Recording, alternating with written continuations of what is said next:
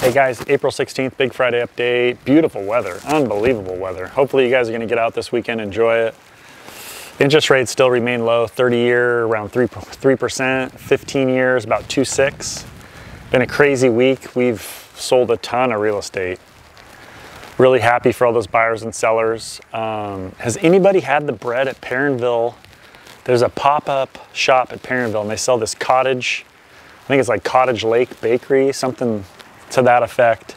You can also buy it at Walnut Street Coffee. Unbelievable bread, man. I ate like half the loaf myself last night.